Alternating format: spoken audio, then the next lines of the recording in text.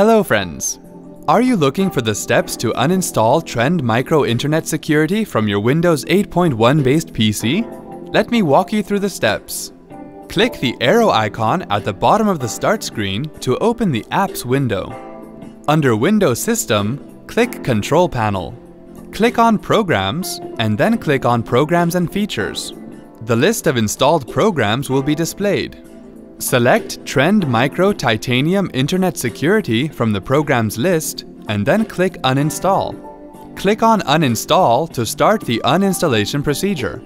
Wait for the uninstallation process to complete and then click Restart Now to restart your computer.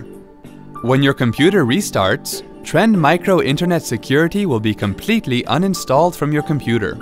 Wasn't that easy? Thanks for watching.